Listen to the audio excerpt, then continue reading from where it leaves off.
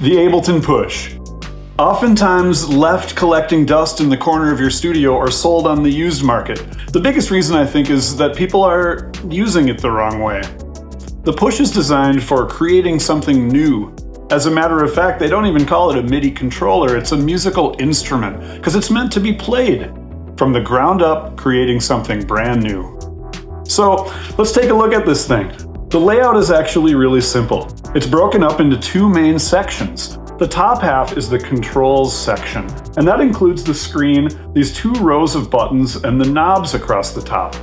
The control section is broken down into 4 modes. You can toggle those modes over here. The bottom half of the device is the pad view. The pad view has 2 different modes that you can toggle right here. That's how you navigate the device, and when you start something brand new, it's pretty simple. Like in my case, there's nothing loaded up in the session at all, and to get started I just need to hit add device and to start playing sounds the same way a guitar player picks up their guitar and starts just playing chords.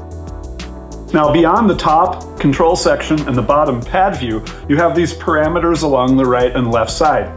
The right column is generally used for navigation. We have arrows and octave shift, changing the scale, and just navigating the modes like we were just talking about.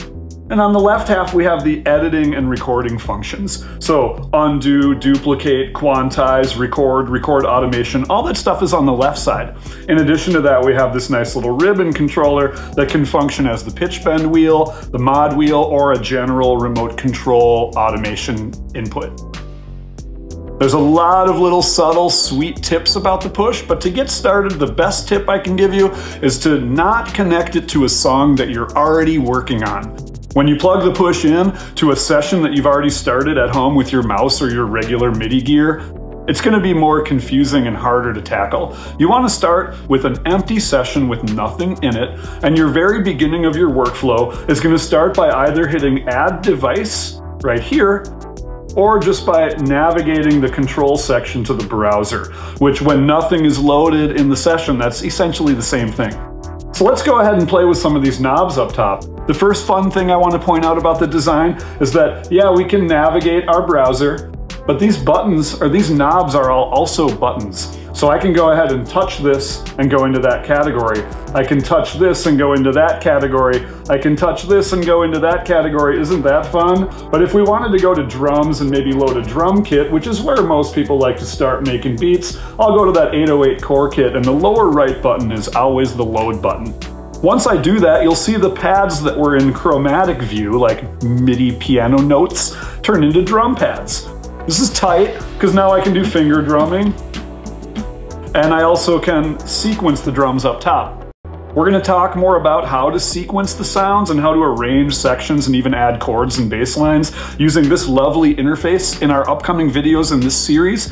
But for now, plug it into a brand new session with nothing in it. Remember that it's meant to be played like a musical instrument and not worked on the arrangement view. And that's the other thing, is that this is a session view device. So if you're not sure about how the session view works, you're going to want to unplug the Push, and you're going to want to learn about Ableton a little bit. I would recommend going to Slam Academy. This is our institution where we teach people how to create forward-thinking music.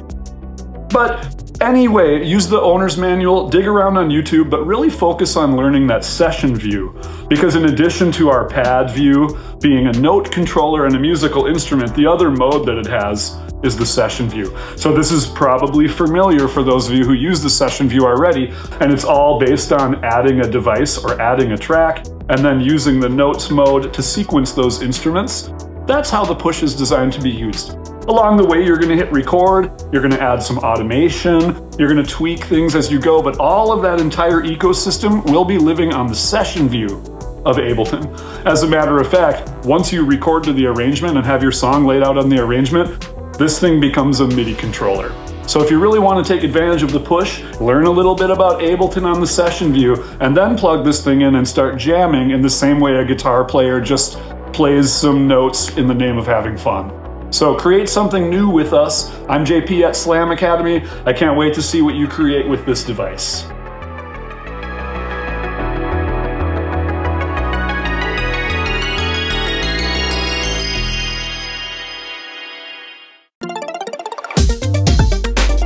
Discover your own sound at America's leading digital audio academy, Slam Academy. An Ableton certified training center, Slam offers in-depth courses in sound design, mixing and mastering, DJing, and more in Minneapolis, Denver, and online.